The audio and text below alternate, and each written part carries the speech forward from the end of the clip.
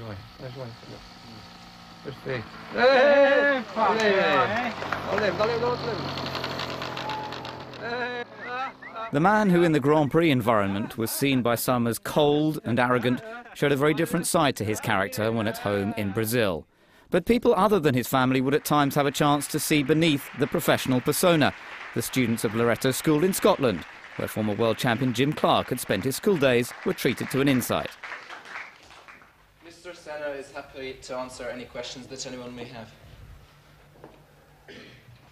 Mr. Senna, which of your fellow competitors do you admire most, and why? One of the greatest drivers of all times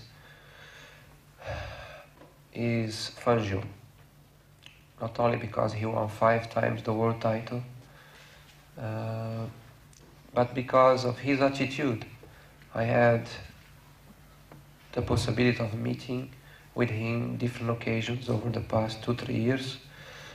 He came to some events, some races.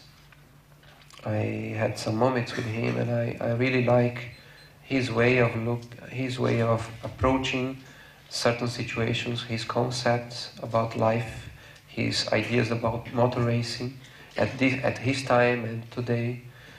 And for me, he is not only a world champion in the circuit, but also a real gentleman outside racing cars. So for that reason, I am a great fan of him, and I admire him a lot.